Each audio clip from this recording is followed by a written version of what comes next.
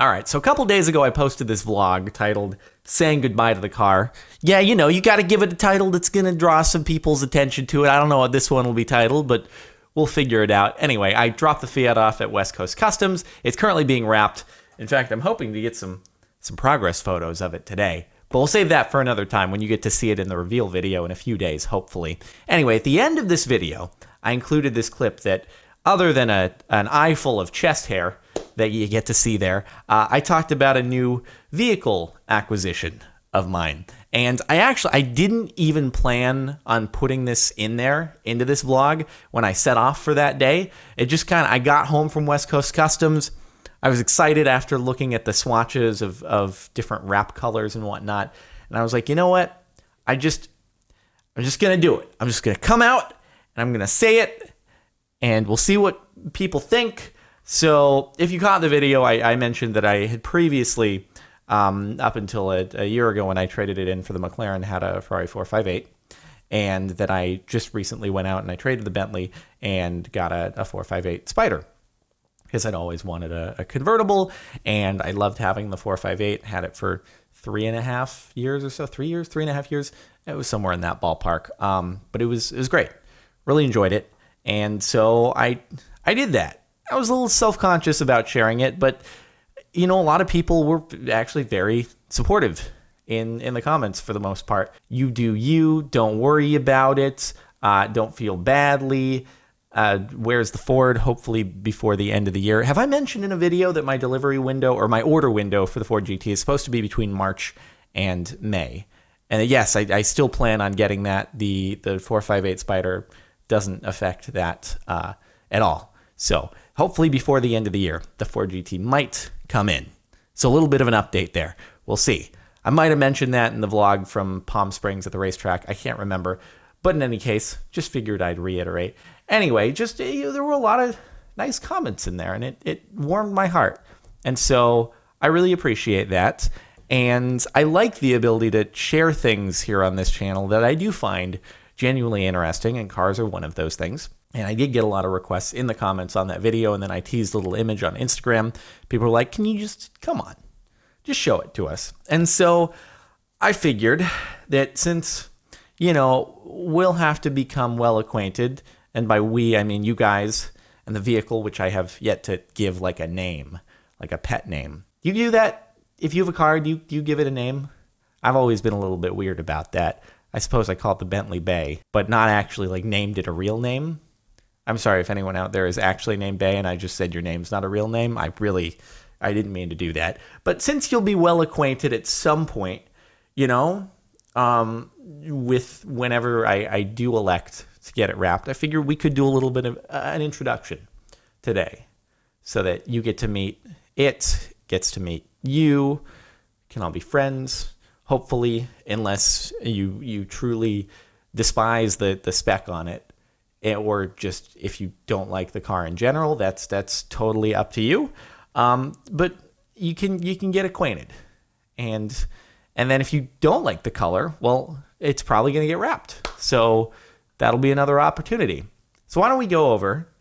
We'll take a look and say hello. Okay. Before we go in there, and I know I'm beating a dead horse because I've said it multiple times now, but because I'm self-conscious about it, I just want to say again, I'm not doing this to show off. I had the 458 for 3 years before, never once showed it on camera, but I'm trying to open up more about the car stuff, so here we go. Hopefully, if you're interested in cars, you'll enjoy it, and hopefully that's why you've stuck around so far in the video. All right, here we go. If you've stuck around this far, I'm assuming you like cars and you're interested, so here we go in 3, 2, 1.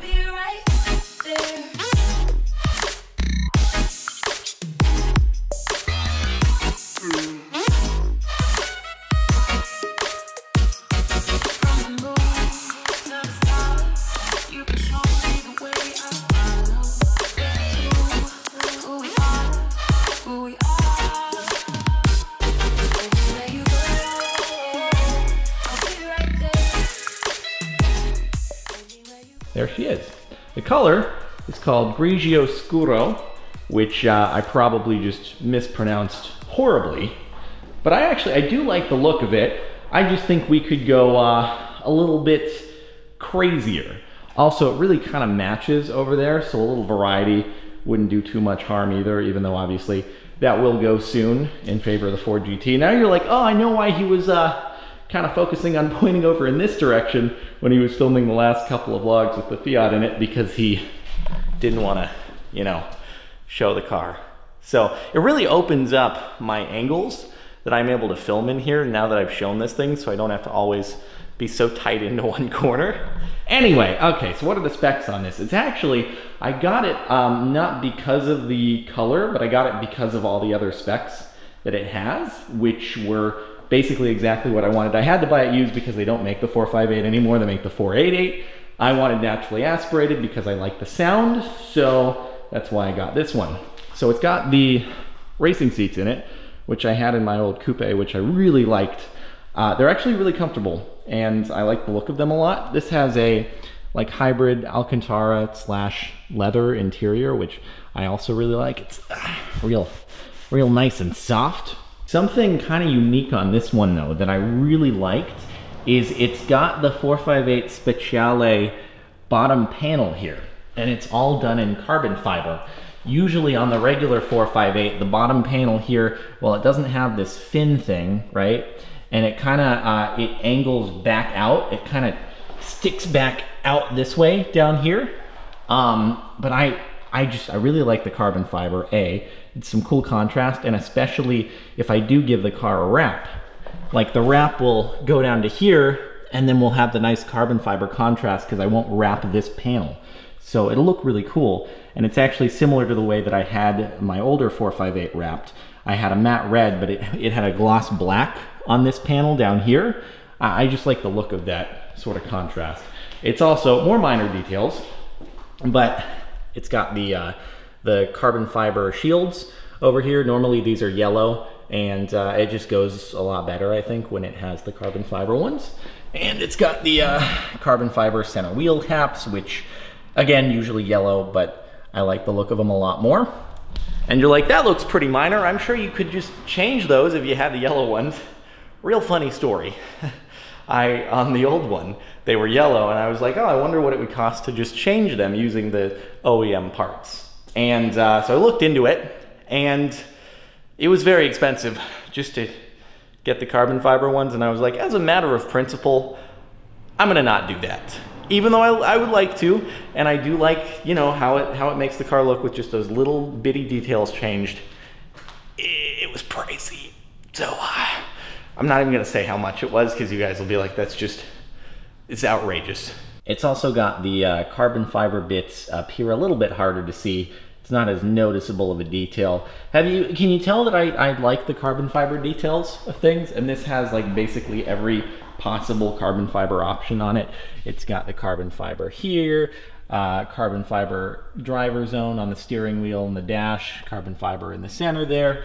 These little carbon fiber bits, which are more minor, but they're still there. And the coup de grace, it's got the whole, it's a little dark, so it's hard to see, but this entire back splitter area, that entire piece is carbon fiber as well.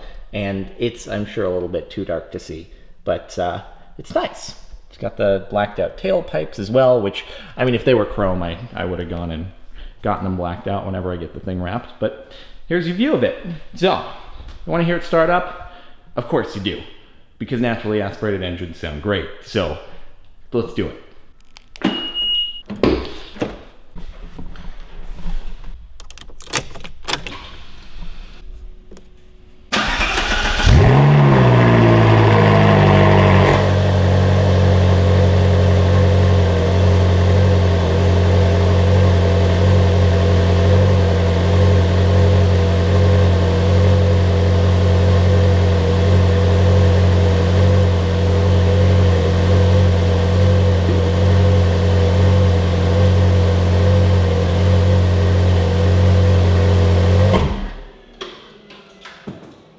I know you want me to rev the thing, but I just don't want to bother everyone else in the neighborhood, so we'll have to wait for another opportunity to do that.